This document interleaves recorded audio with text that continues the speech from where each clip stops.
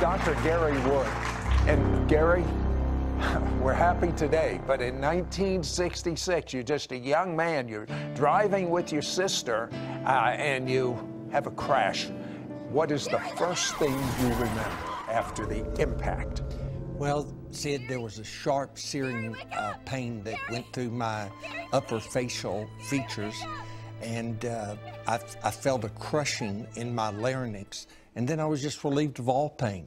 Dying is just like taking your clothes off and just laying them aside. I stepped out of this body, this earth suit, and then was lifted above the top of my car, and my whole life passed before my eyes in just an instant.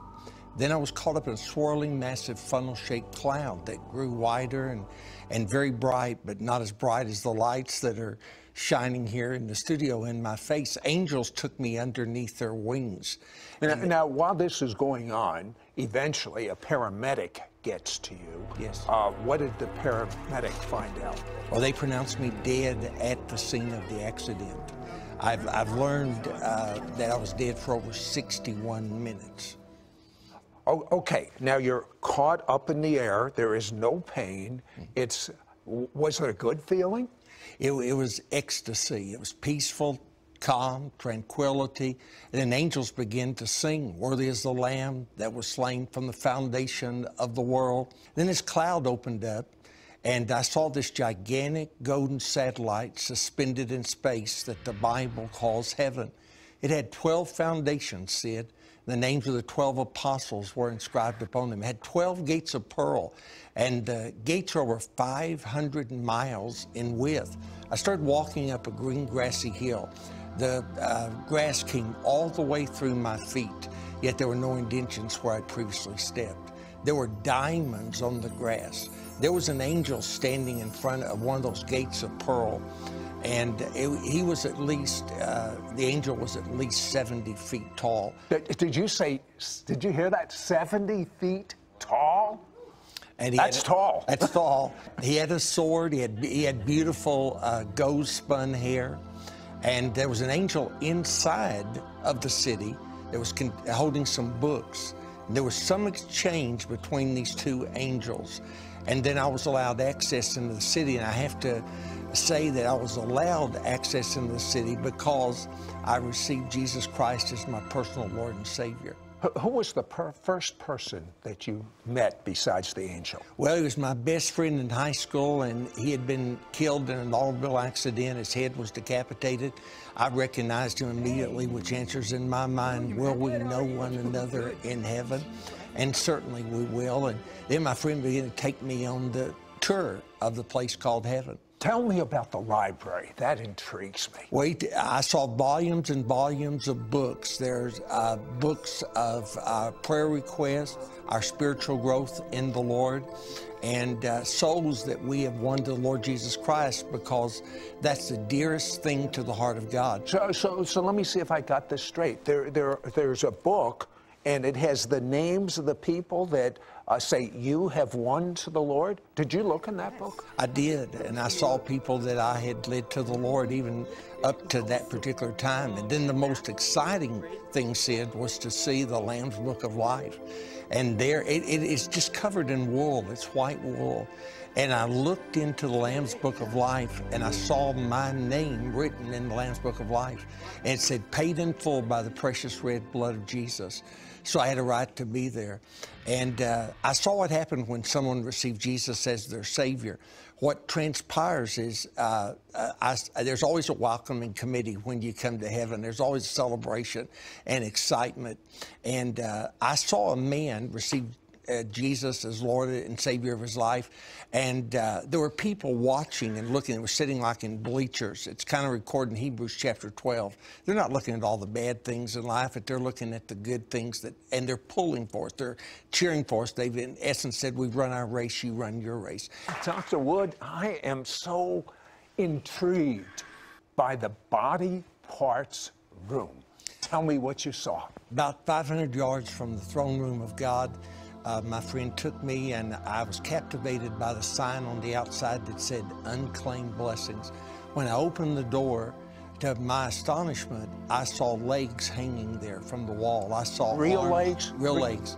Every part of one's anatomy was there in that room. And people ask me, why do you need a place like that? Because God has a spare part room. God has a miracle. And I saw what happens, Sid, when people on the earth pray. The prayers go up, and Jesus receives that prayer. He commissions, sends out an angel. Angel goes and takes the spare part room, brings it down immediately. Now, sometimes it's instantaneous. Sometimes it's like Daniel, who had to wait 21 days to receive his manifestation. But here's what I saw. I saw people receive their miracle, and then on the other hand, I saw the angel bring the miracle to the person, and the person say something like this, well, I guess it's just not my time. But wait a second, why would they say that if the angel brought it? Well, they didn't see it, or they may not have been prepared for that, or they may have been taught that God doesn't perform miracles today. What I've met a lot of people that have gone to heaven, and they have actually witnessed the spiritual warfare of the angel trying to bring the answered prayer and demons interfering. Well, that's exactly what I was seeing. The demonic forces didn't want the miracle to come to the person. But when the person would lift up their hands, and the Lord really emphasized this to me, Sid, to say in the last 6 months, and this is where we've seen an increase in miracles, that when we pray for people to lift up their hands and say, I believe I receive. Because what I saw was... But that's simple. That's Mark 11:23. It's Scripture. It is. It's so simple. It is. Faith is simple. Faith is not complex. Faith is not difficult. Faith is just believing the Word of God and acting like it's true. Very briefly, tell me about one person that you prayed for or that heard your story and got a body part. Well, there's a lady named Stacy, and she's from Kokomo, Indiana, and she was believing God for new lungs. She's in the medical profession. She had severe allergies from a young age, and she read that part, and I heard that part in the testimony that I gave, and she said, I want new lungs.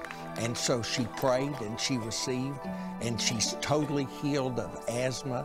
And now she tells her patients, I understand how you were, but now I'm completely healed. And it opens up the door for her to share her story as to how God gave her new body parts. Why did you come back? I'm on assignment. I was sent back to tell people that heaven is real. There's a song to sing. There's a missionary journey to take. There's a book to write. You're unique in purpose for this earth. No one can do what you are called and commissioned to do here upon the earth.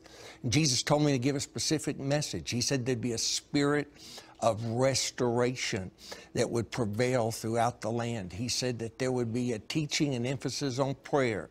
And he told me to always pray, it is written. If I possibly could, then I could triumphantly say, it is finished. And then number 3, he said there'd be a great outburst of miracles. And he said, tell my people never to buy into the condemnation of the devil that they're unworthy. He said, you're worthy because you've been redeemed by the precious blood of the Lamb. And, that is worth applauding, I can tell you this. But he had a sister that didn't even believe in miracles. But when he died, she was crying to God in a name that is above even death, in the name of Jesus. And what happened? Well, she began to cry out, and when my friend was taking me on this tour in heaven, as she began to cry out, he said to me, you've got to go back. She's using that name. And so I just shot right back down into my body. They noticed life signs. They rushed me to the hospital to stabilize me. And then I was told the next day the severity of the accident. Oh, I've got a picture here of the x-ray. Your nose was torn off. Your teeth were knocked out, your jaw was broken, your neck was broken, you had severed vocal cords, you crushed larynx. Yes. That's kind of an understatement, and you're hearing a song that many of you know. Jesus touched me. Yes. He touched me. Yes. And what happened? Well, when I heard that song, Jesus walked into my hospital room, and I looked at him. And he actually walked in? He actually walked in. How would you like Jesus to walk into your bedroom? How would you like Jesus to walk into your bedroom? And Sid, this is humorous to me, but people often ask me this question: well, is Jesus Jewish? Yes, he is. When you die, you're not going to lose your ethnic origin.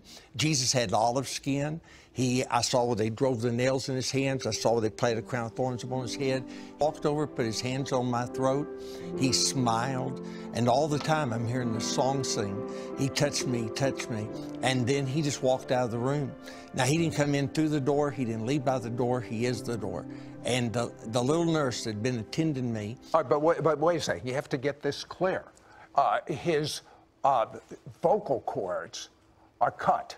His larynx is crushed. You don't have to be a doctor to understand. That means you cannot speak. He was a singer. He has a doctorate, I believe, in music. And he would never sing again. He would never speak a word again. The little nurse comes in, and what happens? Well, when she walked in, she said, "Good morning, Mr. Wood. How are you this morning?" And she was just trying to cheer me up, and I threw my hands up and said, "Praise God, I've been healed." Can you picture that?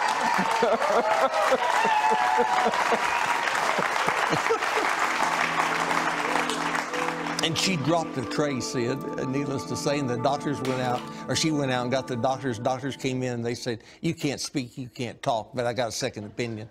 Dr. Jesus said I could, and I've been doing it every day. What did the voice therapist say? She said it's absolutely impossible for, number one, for me to even be alive with a crushed larynx, because with a crushed larynx, your food will go directly into your lungs instead of into your stomach. And so you'll drown to death, essentially, or you'll suffer. And you know what? The thing that's so amazing? He can't talk, by the way. I want you to know this, medically speaking, because his vocal cord is still cut. His larynx is still crushed. But it's a double miracle if you look at it that way. Hello, Sid Roth here with Dr. Gary Wood. And, Gary, it is getting so much power is on this set right now. And the devil tries to knock you out. December of last year, just a few months back. Yes. You had cancer. What type of cancer, and what did the doctor say? Well, it was an acute attack of pancreatitis, so it's pancreatic cancer. Is there much hope for pancreas? Not really. Not really. I started off with, they gave me a limited time, to survive. And I started off with morphine, just pure morphine, every 5 hours, dropped to 2 hours, and then every 15 minutes, as I could just pump it into my body to relieve the pain.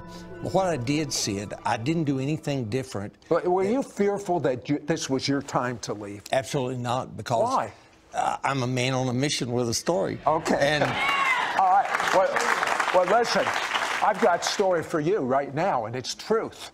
If you have a life-threatening disease, and there's a purpose for your life, and you have not fulfilled that purpose, no devil in hell can take you out. You hear me? Man. Yeah.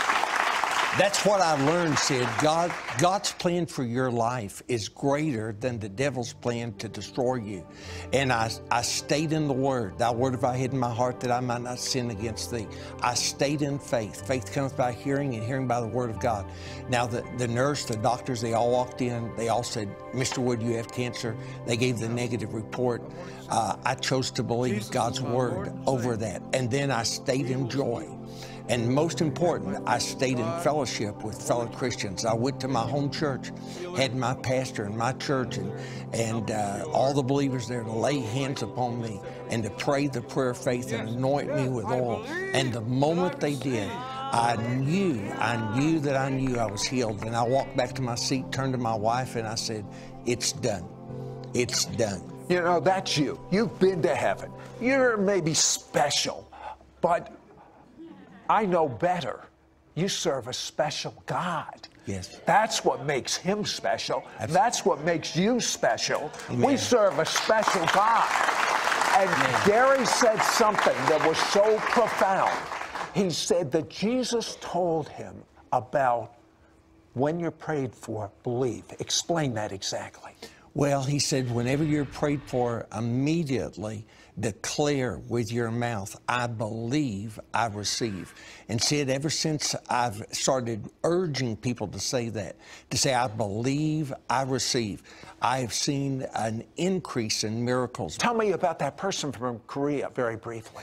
Well, I was in a church service and there was some Korean, 3 people there from Korean origin. I walked back to the young man and he said, I introduced myself and he said, oh, I know who you are. He said, you very, very popular in South Korea. And I went, oh yeah, sure, something like that, you know. But then I discovered that they watched It's Supernatural with You and they saw me on a previous program and they got on my website, flew 21 hours to be in the service to bring their mother who was dying of terminal cancer, and God miraculously healed her in Jesus' name.